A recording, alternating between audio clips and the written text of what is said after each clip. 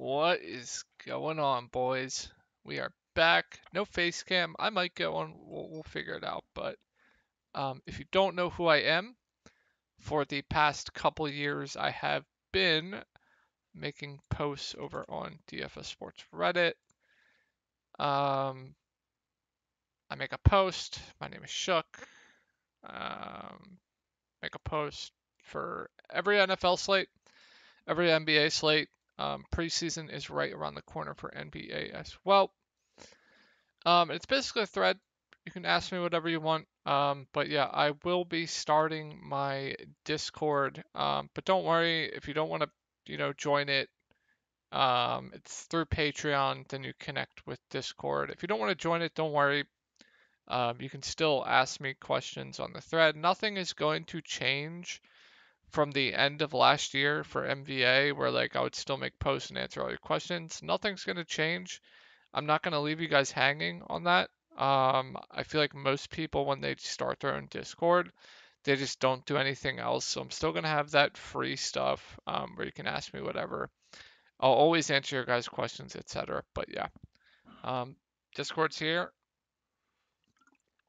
Um, it's been 3 years with you guys, I believe. I feel like I've shown enough to where I think I'd be shooting myself in the foot if I weren't going to try to take this up as an opportunity. So we're just going to see where it goes. If it fails, it fails. If it doesn't, it doesn't. So yeah. Um, and on the YouTube side of things, the videos will be public from here on out as well. If you ever need to get a hold of me, you can message me on Twitter, um, Tori Langley 1992, or you can message me over on Reddit. So let's take a look at this slate. So the we have Buffalo at LA at oh god. Buffalo at the Rams. Over under is 52.5. Buffalo is favored by 2.5. All right, let's get into the slate. Probably going to be a little bit of a quick analysis here, but still have like a week away before the games start. But Cooper Kupp at let's take it to flex. Cooper Kupp at 12.4K I think is completely warranted. Probably going to get 10 to 15 targets a game. More often than not, he's always going to probably get above 7, but more often he's probably going to break 10 plus targets a game. Probably go for like 7 to 13 catches a game, which at 12.4K is you're definitely going to have to pay a premium for him. But I think it's well warranted, right? The upgrade with Matthew Stafford. Now they did get Allen Robinson. I don't think that's really going to change Kupp's usage too much. I still think Kupp is going to eat up all the usage, but you're going to have to pay a premium for him. I definitely don't hate it. He's probably going to be the chalk of the chalk. We might have some value to fit him in. But yeah, I love Cooper Kupp at the top. Usually I play wide receiver on the captain, so yeah, I'm expecting Kupp to be extreme chalk, and for good reason. Now we get to the quarterbacks. Sorry, my voice is a little bit raspy. Let's hit the vape to make it even more raspy. We have Josh Allen, 12K, Matthew Stafford, 10.8K. I mean, quarterbacks on showdown slates are always going to have the highest floor.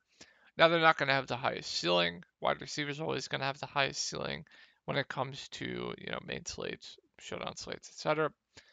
Quarterbacks will have the highest floor of the bunch. So I think Josh Allen, Matthew Stafford both look good in this spot. If I had to choose one, I'd probably choose Josh Allen, even though he is a little bit more expensive, just because he has the rushing ability, which makes his floor even higher than Matthew Stafford's. But you can definitely play both. If you're playing cash games, I definitely think you can play both. I don't think you're going to be able to fit Kupp in.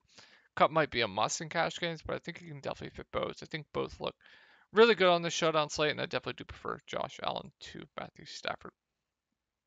Stephon Diggs, 9K, kind of a bad year last year. Like not a bad year, but I feel like a lot of people expected more. Like 1,300 yards, 10 touchdowns. I still think that's a pretty good year, but I think people were expecting him to be this fantasy monster, which he is.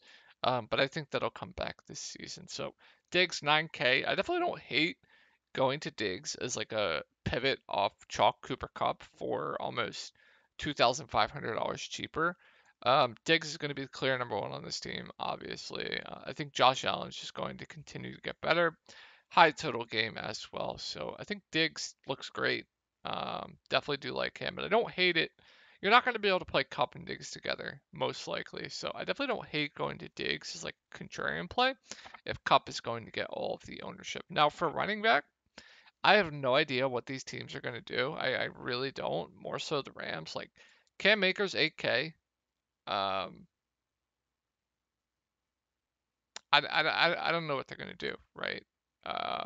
If Henderson, Cam Akers. Let's just pull up the depth chart.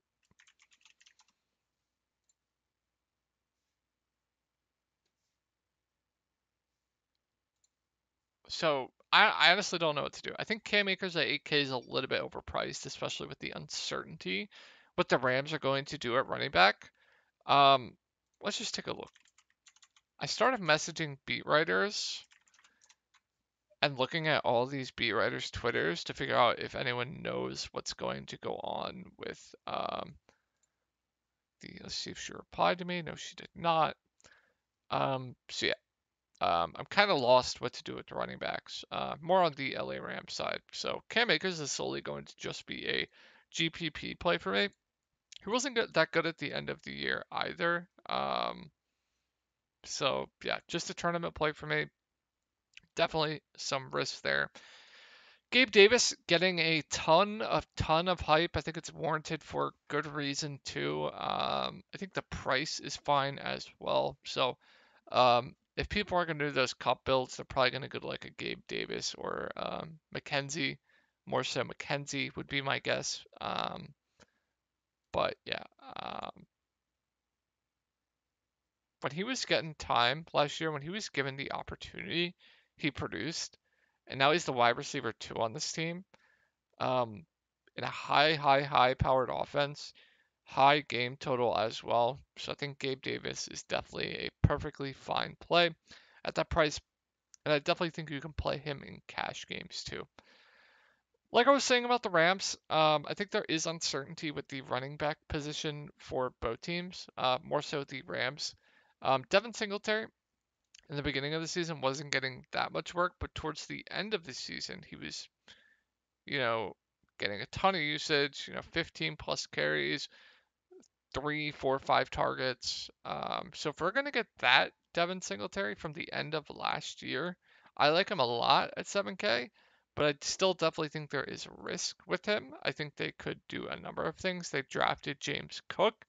I believe with the 63rd overall pick, pretty sure he is the number 2 on the depth chart. He is Zach Moss 3. Um,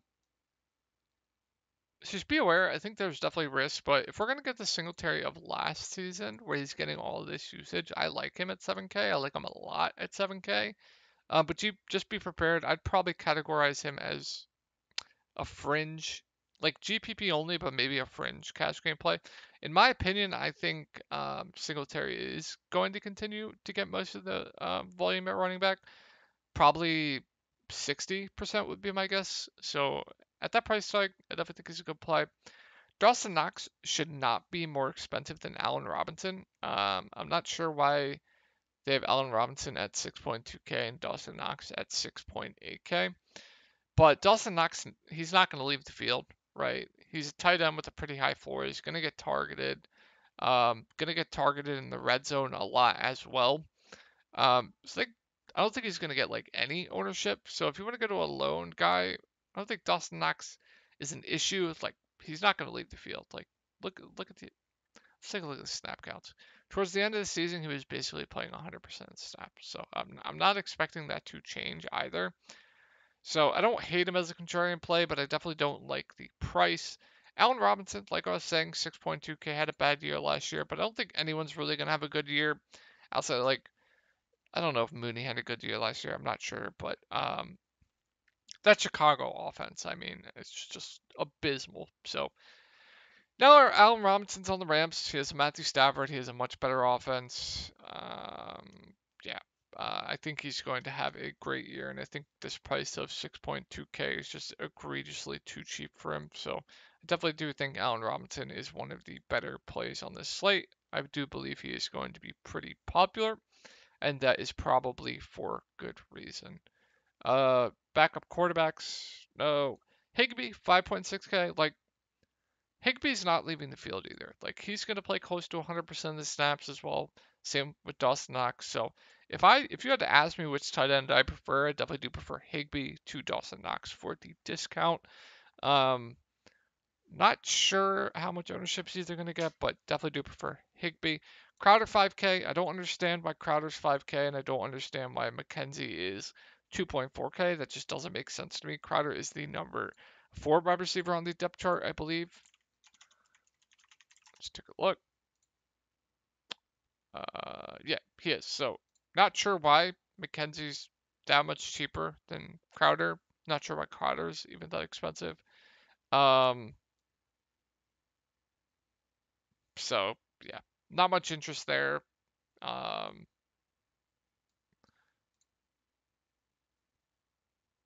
Maybe if McKenzie's out, but I think he'll be ready for week 1. But yeah, not much interest in Crowder. Like I said with the running back situation, I have no idea what the Rams are going to do. If you think it's going to be like a 50-50 split, then be my guest. Play Henderson. I definitely would prefer Henderson over Cam Akers for the discount if it's going to be a 50-50 split. If it's a 60-40 split, I definitely do prefer Henderson for the discount as well. So just tournament only for me, and I don't have much confidence in it at all. Van Jefferson, 4.6K. If he plays, I think he's one of the better value plays on the slate. Him and McKenzie. Um, Van Jefferson, Van Jefferson does have upside. And like I said, this game environment is just good. High total game as well. Sub 5K is just good for Van Jefferson. So if he plays, I like him. If he doesn't play, I think the guys that'll benefit the most from that is I don't know how to say it, Skowronek and maybe Tutu. But Ben's probably not going to run a ton of routes. If he does get that work. But at 1.8K, you definitely don't need him to do a lot. I think he'd be a viable option if Jefferson is out. Um, Bills, Rams, probably not going to get to either of them with how high scoring this game I expect it to be. So for them to be optimal, they'd have to, probably defensive touchdown, multiple picks, multiple sacks. So probably not going to get to any of the defenses here. But the kickers, I think, are relatively safe value plays. I think both are good value plays, especially if they're going to be kicking a lot, which I don't know.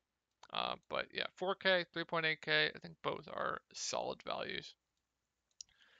Um, like I said with Buffalo, with the running backs, James Cook is number 2 on the depth chart.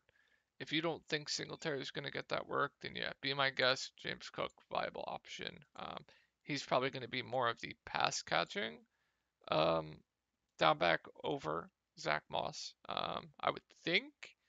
So it's all up to you. If we get clarity on that later down the road, I will update that in Discord. So yeah, that'll just be something we'll have to watch. And then McKenzie.